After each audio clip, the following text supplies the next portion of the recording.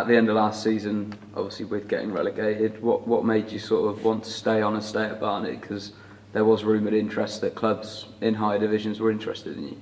Yeah, well, I think it was how comfortable I felt, and I wanted to get my football back on track and just rebuild my career again. And Barnet was offering me everything. Obviously, there was a few clubs that were interested in higher divisions, but I think my heart was at Barnet, and that's why I signed here for the season.